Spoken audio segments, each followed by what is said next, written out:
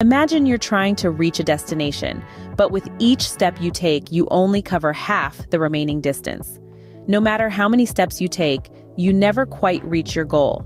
This is the essence of Zeno's paradoxes, and it's encapsulated in the concept of an infinite series. Now think about Russell's paradox as a librarian trying to categorize books about libraries. If the librarian puts the book in the books about libraries category, it becomes a paradox because the book is now part of its own category. This illustrates the logical inconsistencies that Russell's paradox highlights. Finally, let's tackle Schrödinger's cat. Picture a coin that's spinning in the air. It's both heads and tails until it lands.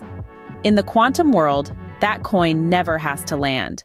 This is the concept of quantum superposition, the principle behind Schrödinger's cat paradox. It's also the foundation of quantum computing, where a qubit can be both 0 and 1 at the same time, much like the spinning coin. To help you visualize these concepts, we'll show you images and videos that bring these analogies to life. By the end of this scene, we hope these paradoxes will feel less like abstract puzzles and more like fascinating doorways into the deeper workings of the universe. Welcome to the next chapter of our journey into the world of paradoxes. Now that we've decoded the complexities of these mind-bending concepts, let's dive into some of the most interesting and unusual stories from history that illustrate these paradoxes in action.